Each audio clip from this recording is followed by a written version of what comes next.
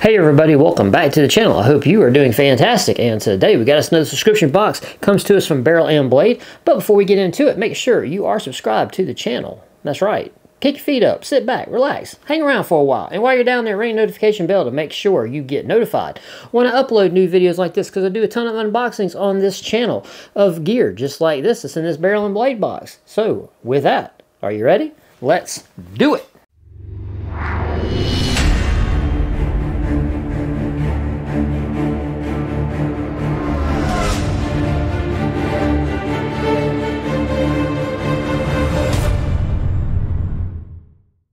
Alright, ladies and gents, we are back with Barrel and Blade, and this is a monthly subscription service. And if you are interested in this particular box, if this video has inspired you to want to check them out, I will have a link to them in the description box of this video for your convenience, because, you know, hey, I'm a nice guy like that, right? This particular service has two levels to choose from, a level 1 and a level 2.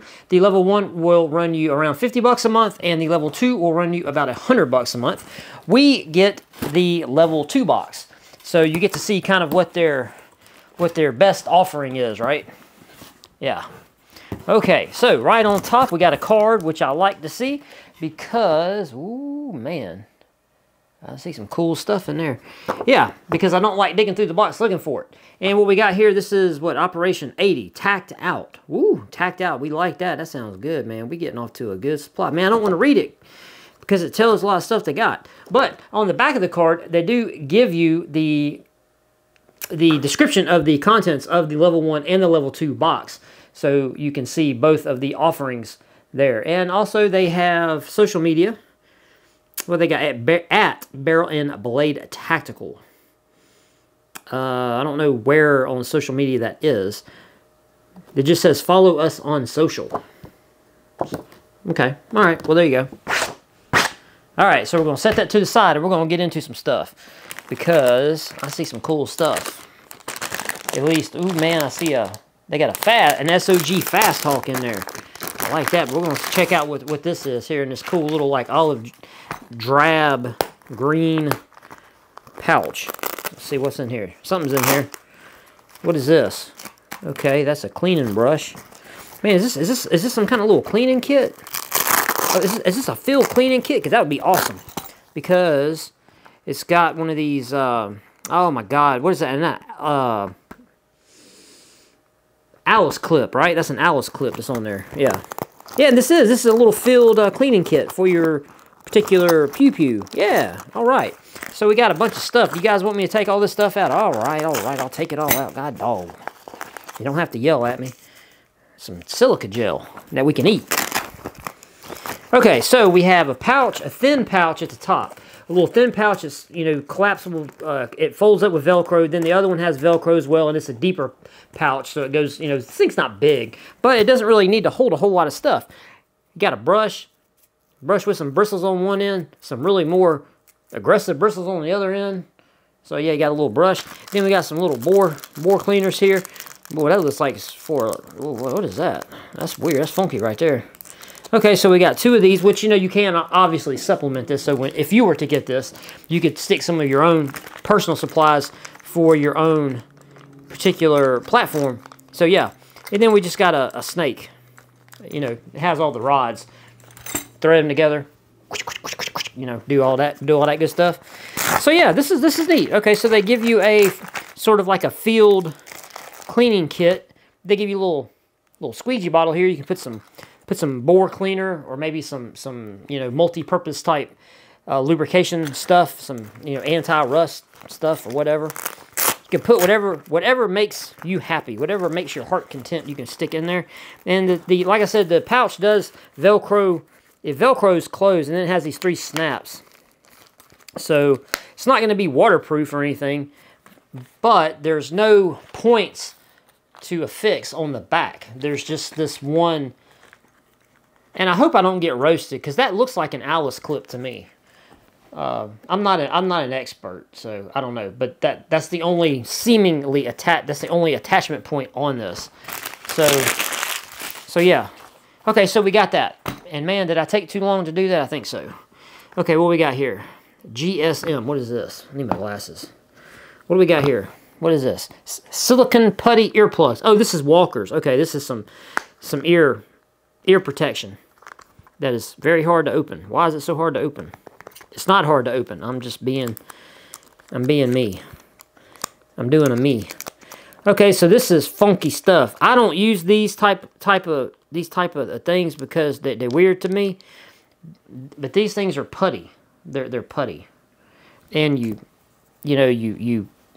take the putty, which feels weird, and just messing with it. And you can make a little ball, and then you can smush it out and elongate it, and then you can put it in your ear. I don't like it. I don't like using this stuff. I just like over-the-ear muffs. It's just me. But I know some people do like this stuff, and it's just not me. I don't really like it. It says it still does a 20 dB noise reduction, so you're going to get kind of along the same lines as most earplugs, most over-the-ear muffs. You're going to get the same amount of protection, at least according to them. You're going to get 20 dB. So yeah, there you go. You can let me know what you think in the comment section down below. That's what I think about the putty. Okay, so this is an SOG very small fast talk. Durable glass reinforced nylon handle, includes nylon carry sheath, has a lifetime warranty. Yeah, like that. Okay, so the blade length is 2 inches. So it's 2 inches this way. Then it's 19 ounces of overall weight, and it is 12.5 inches overall length this way. Okay, it is a blade steel of 420-RC 51 to 53 is what we're working with, and it does have a little nylon type sheath, and it does look really cool. And I dig the handle. I dig whatever this handle is. It doesn't feel. It says durable glass reinforced nylon, but it's it feels like you have decent purchase. But then again, this thing's not big. So it's not that big, so you don't really need a whole lot to keep, it's not like this thing is, you're gonna do this, and it's just gonna whoop, come out of your hand and go flying, because it doesn't weigh that much. So yeah. And I do like the striker on the other side of the sharp edge. You do have kind of like a striker there that you can mess some stuff up. You can mess something up.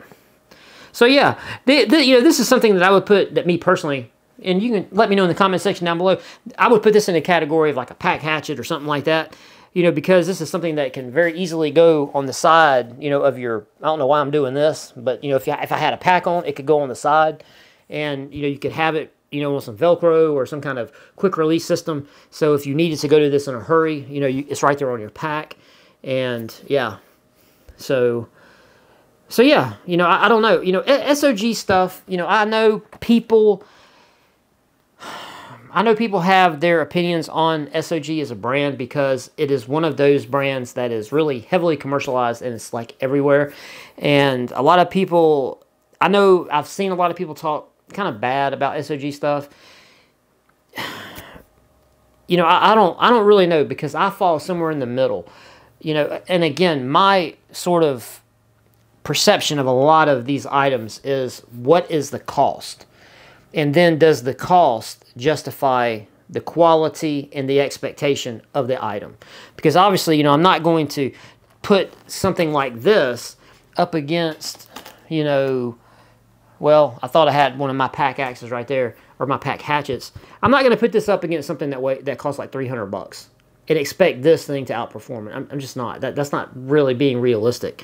Anyway, I'm not trying to detour this, but I said all that just to say I don't really have a problem with SOG products and stuff like this, without seeing someone really take it out in the field and use it, and really, because the only way you can really get a really good idea of an item like this is to literally have somebody take it out and make it fail, because you need to see what is the extreme environment that it needs to be placed in for it to fail. And I'm not in the habit of destroying things, especially things that are paid for. Now, if some company wants to give me some stuff and say, hey, just see what this can do and tear it up, I'll be all about it.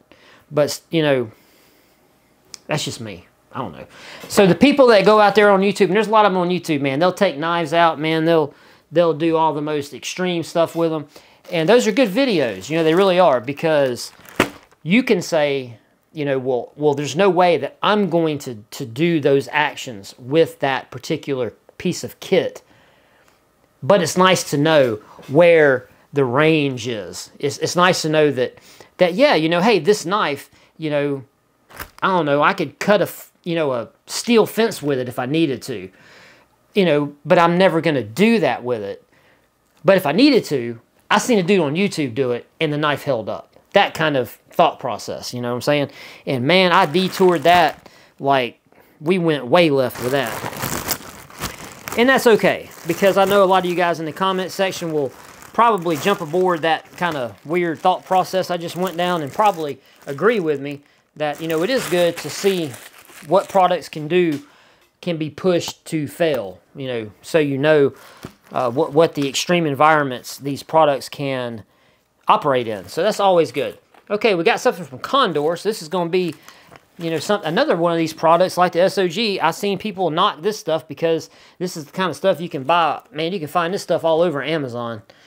Sorry for the interruption, but I got some footage that went haywire. I don't know what happened, so I'm having to kind of re-record this. Okay, so we're looking at this Condor drop leg platform, and this is just something that if you need, you know, if you really need a large piece of molly on the side of your leg, this is the piece of gear for you. You know, it does have the belt loop up here, so, you know, like normal. And then you got your two leg straps here. And the one thing that, to me, about this particular piece of gear is the backing. And because most of the drop leg platforms that I have, they have sort of like an elastic band, or they'll have stuff like this, but this is sewn in that you can take it off. Right? You can pull this off. And to me, all this is Velcro. So, you know, I don't know what Condor's thinking was with this, with being able to pull this off, because that kind of defeats the purpose of having it be a drop leg platform. Because for it to be a drop leg platform, you need to have these. So I haven't put a lot of thought into it because, you know, but I'm curious as to why they have this where you can take all this off the back side that goes against your leg. So I don't really understand the thought process behind that, but you got two leg straps and you got this really big piece of molly, which is good. You know, like I said, if you need this, if you need to move stuff off of your main rig onto this, you can do it. You can put, you know, if you need to, whatever supplemental gear that you think you need, not on your main rig, you know, in the front here or on the side, but you need, hey, I need to move some stuff to my thigh, right? This thing has got you covered. It's a big, wide piece. You can see how wide this piece is. And certainly, it's going to look really strange on me because I got some chicken legs. So, you know, this is going to wrap around half my leg. So, yeah, however you feel about that. But like I said, if you want to get some stuff, like if you need to free up some real estate on the front of your rig, or, you know, maybe this is, I don't know, because for me personally, I carry, you know, combat rig plus combat belt. So my secondary is on my combat belt and my IFAK is in my back. So I don't personally, this is me personally, I don't carry stuff on my chicken legs. I just don't. I carry stuff either, and sometimes I don't even run stuff on my sides, you know, because, you know, I don't get down that crazy. But if I needed to, I could. But long story short, if you were in the market for a molly platform that goes on the side of your thigh, this thing has got you covered. Like I said, I don't quite understand the reasoning behind making the straps where they come off, because then you're kind of defeating the purpose of having this. I don't know, you guys let me know in the comment section down below. Like I said, I personally don't have a need for a piece of kit like this, but, you know, I don't know, it could be crazy.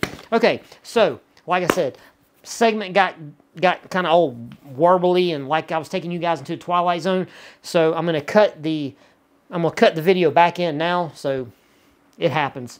What can you do, right? Okay, Condor. Tactical response bag. Okay, now I know what this is, because it's a bag. I get that is a bag. So I know what to do with a bag. And people looking at the video right now going, really? Do you? Do you? Do you know what to do with a bag? Because you don't know what to do with a holster, what is a drop leg platform? Yeah, I know what to do with a bag. And the bag's got a lot of pouches. So we got pouch here, pouch here, pouch here, pouch here. Side pouch here that has some bungee, some little bungee cords on it. Same, mirrored on this side. The pouches are not mirrored, okay? So on this side, we have a very, very shallow compartment here on the bottom. Okay, very shallow compartment on the bottom that zips up. And let's see, we got some nice zipper pulls. The zippers are not lined. You know, they don't have the waterproof flap over them. They're exposed, which is okay. These are all Velcro, correct? Yes, these are all Velcro, all Velcro, all Velcro. Okay, and then we got like an admin pouch right here. And we got a big old piece of Velcro on here that has the corresponding piece of Velcro stuck to it. That I can do, I guess, whatever I want with this. I could sew this onto another pack and then stick it on here. Okay. And then we have just another little pouch right here that is behind. Okay, then we got a little clasp here that's sewn into the handles to keep the handles together. Okay, we got a shoulder strap inside. Okay, that's cool. It's got a nice shoulder pad. Like seeing that. Let's see, we got a divider. Okay, this is just a big chasm. It's a big chasm. But it does have a divider. It has a divider. Does the divider come out? Yes. The divider is Velcroed in. So we can pull the divider out. The divider does not have pockets. It doesn't have pockets or anything. It's just a divider. But it's a pretty big bag. So here you go. So it's a nice size bag. This is a... What did they call this thing? They probably called it something ridiculous. What did they call it? I forgot. I done forgot. A tactical response bag. I would expect nothing less. I would say that's a tactical response bag. What makes it tactical? Well, it's black. So it looks stealthy. But I tell you what, in good Condor fashion, I'm not gonna knock Condor because I got a lot of Condor stuff. So don't jump out the window. But got a bunch of frayed stitching here. And, you know, it is what it is. Feels heavy. Feels like some heavy material. It does not feel like it's waterproof. It feels like this bad boy would soak up some water. So I probably wouldn't want that. Oh, and I just noticed it has a pin, like a pin compartment right here and right there. So it does have, oh, this is a little bit bigger. Okay, this is like a pin size. This is one finger. This is 2 fingers. Don't make that weird. Giggity giggity. Okay. Okay, so that's it. That's all we got. Okay, so this is the tacked out pack. Operation number 80. Okay, so I'm going to read the breakdown now. It says, being tacked out means you're kitted with gear enabling you to respond tactically to any situation, demanding such a response. We wanted to focus on a grab-and-go style kit that could reside in your vehicle or home and be something you could deploy quickly. Okay, we may not always have time to get dressed out in our finest plate carriers and bump helmets before responding to an event. That's very true, because I'm telling you something. If something goes down and I'm asleep, I'm running out with my underwear on. Just saying. Nevertheless, you still need some essentials on hand, all of which can fit into the tactical response bag we featured in both levels this month. Okay, so that's cool. So if you got the level 1 bag or the level 1 box or the level 2 box, you got the tactical response bag. So that's kind of cool. Okay, we prefer to stuff ours with mag pouches, a field cleaning kit for our rifle, water bottle, first aid supplies like a tourniquet and some Israeli bandages, etc., a flashlight, and more. We hope this month's gear serves you well in any scenario where a tactical response is needed. Now, let's talk about some prices, because this is one of the few boxes that I get that they still give me prices. Whether or not those prices are grounded in reality, that's what you guys are for, because you guys always tell me what's up, especially Pew Prep Trek. He gives me a full Amazon stock breakdown of the prices, and I greatly appreciate him. And hopefully, let's see, it's starting to warm up, because I forget to turn this thing on, and I tried to turn it on, you know, as I'm getting ready to film the videos. It didn't work out. Okay, so we got the SOG Fast Hawk. It says that these are faster, lighter, more agile, and easier to carry than most other tomahawks. What was I calling it? I was calling it a pack hatchet. I'm sorry. I was looking for the word tomahawk.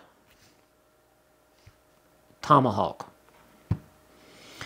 Okay, it says it's powerful, versatile, and functional. Well, I would certainly hope so.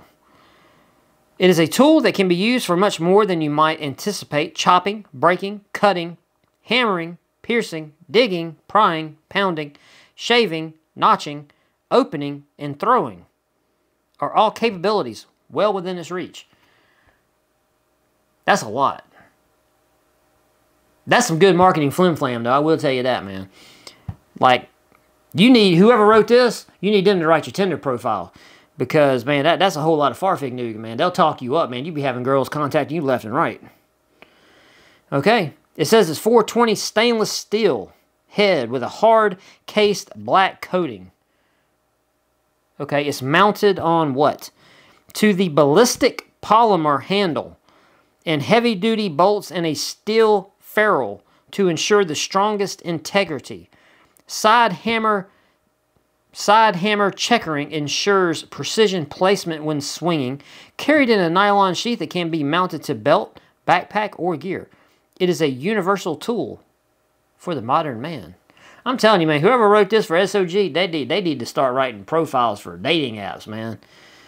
They'd have you guys, man, women be falling over y'all. God, dog. $60.95. See, now it's not so funny. Now we just got serious. $60.95 for the SOG Fast Hawk. All right. There you go. So technically, if that price is correct, if you got the level 1 box, you only pay $50 for the box. And so you already got your money's worth, you know, more than your money's worth out of just this one item. All right, buckle up. Here we go. Drop leg panel. $23.95. Okay, $23.95, so let that simmer. $24 bucks. Okay, these are designed to give you the ability to access gear that was normally mounted on your belt while you are wearing thick upper body armor, entry armor, chest rigs, etc. You can mount your favorite holster to it, allowing for a cleaner draw stroke, especially if seated. You can mount your IFAK, comms, extra mag, pouches, or anything else. Okay, now we're going to move on to the tactical response bag. $47.95. Okay, so 48 bucks. We have the tactical response bag. It's a great way to get organized for any emergency preparedness situation. Having a great amount of pre-divided compartments gives you a quick way to fix your essentials. It comes with a concealed universal pistol holder in a hidden hook and loop compartment. What? What? What? Where's this hidden hook and loop compartment? What? What? Wait, hold up. Hold up. Wait a minute. I want to find this hook and... Oh, it's in the middle. Oh, okay. So the divider has a little section that's about yay wide that you could... Okay. I don't know if you're going to be able to see it because it's black, but there's a little compartment right there on the divider that you could stick, you know, you can stick a sidearm in. Okay, fair enough. Okay, it features all the adjustable side pockets, 2 pin pockets, 1 tactical flashlight pocket, 4 accessory pockets, hook and loop closure, 2 zipper compartments, removable padded shoulder strap, and even a concealed carry. Fair enough. $48. There we go. All right, moving on. The Walker silicon earplugs, $4. they say on here it gives you 22 decibels. On here it says 20 decibels. I don't know who's trying to lie to me, but 20 decibels on here, 22 decibels on here. We're going to go, okay, $4. If you like these, you know, you got them. If you know, like me, I've got people that do like them. I use over-the-ear muffs, just me, my own personal preference. So, you know, if you like them, cool. Then we got the Rothco Field Cleaning Kit for $27. Wow, 27 bucks, okay. It says, these field cleaning kits are perfect for keeping the essentials you need to service your rifle on hand without lugging around your large cleaning kit. So, yes, it definitely will do that. It says this kit is made specifically to service a 223-556 caliber firearm. Inside, you'll find a bore brush, a chamber brush, 5-piece assembly rod, packaged with a refillable oil bottle that you can fill with your oil of choice or whatever, you know, other, you know, multi-purpose cleaner you want to put in there. There you go. You can also supplement it because there's plenty of space. $27 for this. Man, that sounds like a bit. That sounds like a lot. That sounds like a bit much. All right, guys, that's what we got for barrel end blade operation number 80. Tacked out. We got, you know, tactical bag, a Molly type situation pad that you can put on your leg, on your, you know, on your hip, your thigh, whatever. So you got that. Then we got this SOG Fast Hawk. We got the little cleaning kit, and we got the silicone earplugs. What do you think for $100? Because we got, well, if these prices are right, we got well over $100 worth of stuff. So yeah, sound off in the comment section down below and let me know what you guys think about this box from Barrel and Blade. Operation number 80, tacked out. What do you think? Do you like it? Thumbs up, thumbs down? No, don't do that. Thumbs up for the video. No thumbs down. Thumbs up for the video.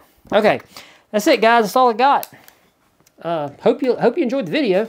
You know, this is interesting box this month, you know, to get some Rothco gear, which, like I said, it's the stuff you can find pretty easy on Amazon.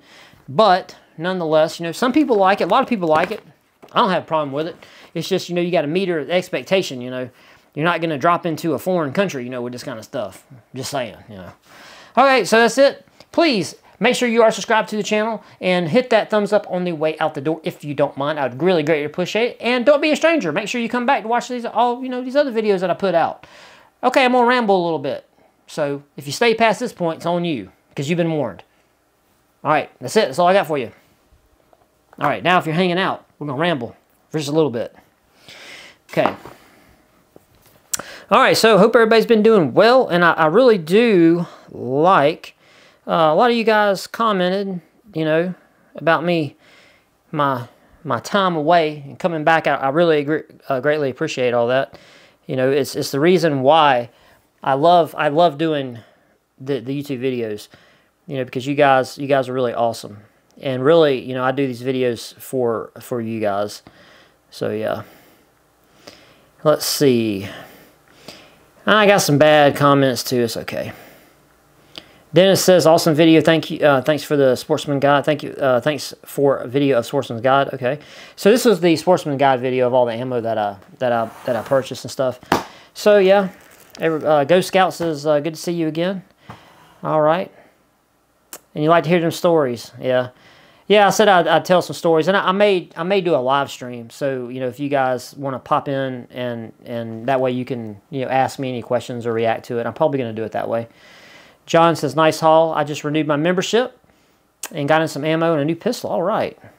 I love some of the military surplus deals they have. Yeah, you know, to me, Sportsman's Guide is kind of like the catch-all, you know, because they sell so much stuff, you know. I mean, generally they have really good prices on ammo, and they have a little bit of everything. So it's kind of like just one website I can go to and check their inventory to see what they have, and they have a little bit of everything. Mike, Half Moon Mullins, woohoo, we've missed you. Hey, man, I've missed all of you guys. I've missed all of you guys. And I'm glad all of you, you know, came back and watched the videos. Let's see. John's Long Mustache. Hey, man, I use AIM Surplus for factory ammo, Mid-South shooter supply. Yeah, and not just for reloading stuff. Okay, yeah.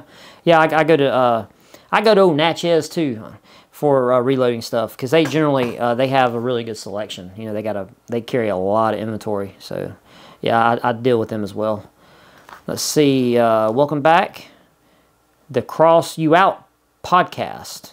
Interesting. I'm going to check your channel out because if you got a name like that, you obviously got a channel. It says, welcome back. It's crazy. If it's just you editing and posting videos, I know it can just take time and enjoy. Yeah. Well, to be fair, it is just me. I mean, I am a one-man operation here, but to be fair, really, it's not that hard. It's just, time. It's just time. That's the big thing.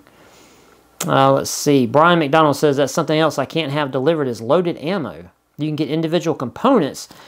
Man, where do you live, bro?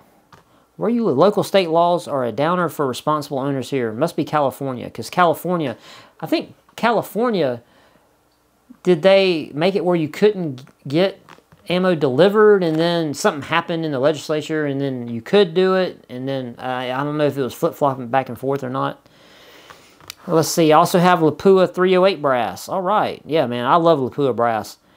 I just love the Lapua brass because, shooting it over and over, I tend to get more life out of the Lapua cases than some of the other cases. But it's just me. My dad loved Lapua, so, just by extension of that, that's kind of what he bought, and that's what I was reloading, so I just always stuck with it. And Lapua's never given me a reason to switch or to try out another brand, so, yeah. 556 medium. Hey, what's up, buddy? Love me some Sportsman's Guide. Indeed. Cliff says, glad you're back and hope you're doing well. I am doing well. I'm doing as good as I can be doing. Which is to say, I try to have a positive outlook every day. I try. Sometimes it's hard, sometimes it's easy. But for the most part, I try to do good. Okay, so everybody is really sounding off on the knife. The knife that's right there in that box that we're going to be giving away this coming Sunday. So it's nice to see that video getting the engagement. I really appreciate it. And somebody's going to win it. And right after that, I'm going to take a little bit of time off of the giveaway, maybe a week. And I'm going to get into the other knife, and I've got another knife. So we are outside of this giveaway that's currently running. There are 2 more giveaways on the horizon that we're going to get to. Okay, so that's it. Everything's going good. We're trucking along like normal. But I hope all of you guys are doing good. I really hope everybody's positive and hope everybody's doing good. So with that, guys, I hope you are all doing well, continue to do well, and I will see you guys in the next one. Peace.